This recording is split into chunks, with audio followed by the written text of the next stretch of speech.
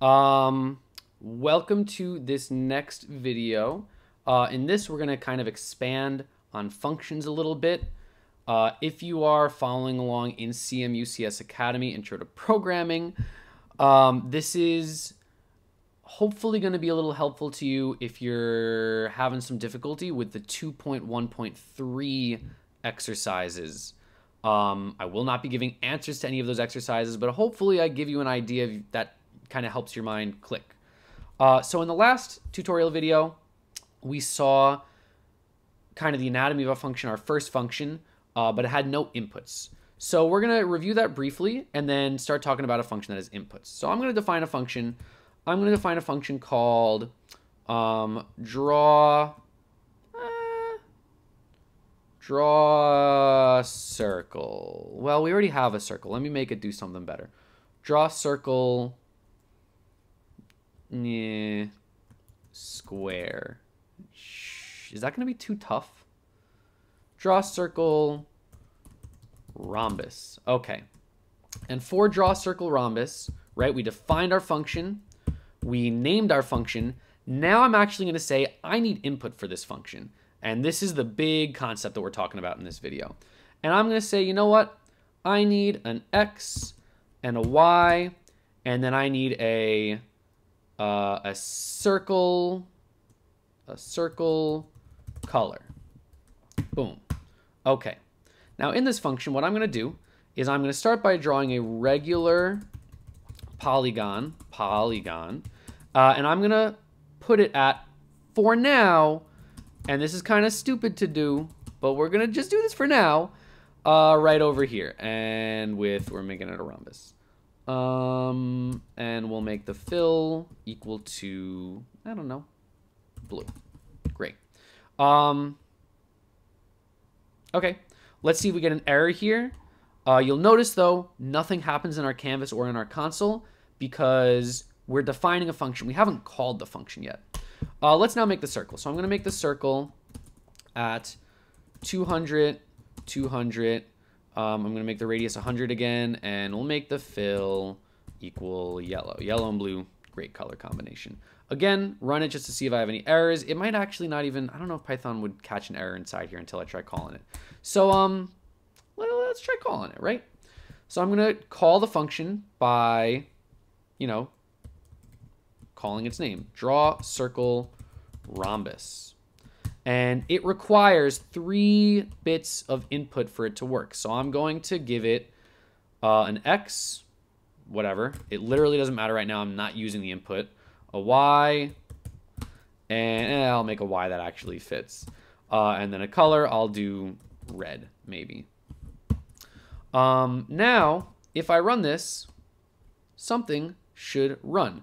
This radius is too big. Let's make it 75 so that we can see the rhombus underneath. That's looking better. Oh, almost.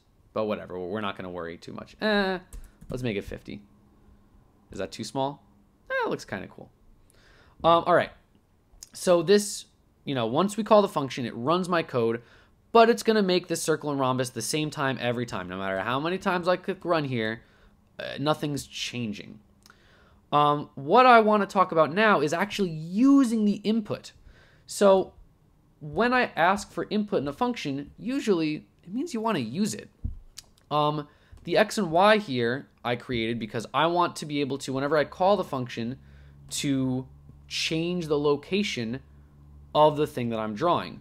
So instead of just hard coding in this 200, 200 for the XY in the polygon, and the 200, 200 in the XY for the circle, we can instead use these variables to say whatever they input for the X coordinate, whatever they input for the Y coordinate, I'll use for my XY coordinates inside of my polygon, and I'll use it inside of my circle as well to keep them on top of each other. If we run this now, my input for the X and Y was 123 and 34. So if I run it, it's actually going to draw it at 123, 34. Hopefully you can see that okay. If I change my input here, maybe I make it 123 and 300, and I run again, well, it draws it down there. I can even call the function more than once. So over here, I can actually say, hey, you know what? I'm going to call the function again. I'm going to call draw circle rhombus. And this time I'm going to put it at 200, 200 like I had originally. And I want it to be purple. If I run this, well, now I'll actually run the code of my function twice. The first time drawing it at 123, and the second time drawing it at 200, 200. The last bit, though, is that I made a function, in my function, I said I wanted input for the circle color, but every single time I draw the circle, I'm making it yellow. Well, I can just change that. I can say, hey, instead of just making it yellow every time, I can use the circle color. And then the third argument that I pass whenever I call the function is going to be, placed into that circle color variable, and then I'll use the fill being equal to whatever I had passed over there as my input. So we run it now. Now I've got a red circle here and a purple circle here. This is really important because when you're looking at CMU CS Academy, especially for, I'm saying it's really important for getting through, if you're stuck on those couple exercises, whenever they make test cases, what they're doing there is they're creating their own different function calls, and you're supposed to be making your function react to those test calls. If you hard code in 200, 200, and you hard code in the color to be yellow, no matter what they use for the function calls for their test cases, the XY is always going to be 200, 200. The fill is always going to be yellow.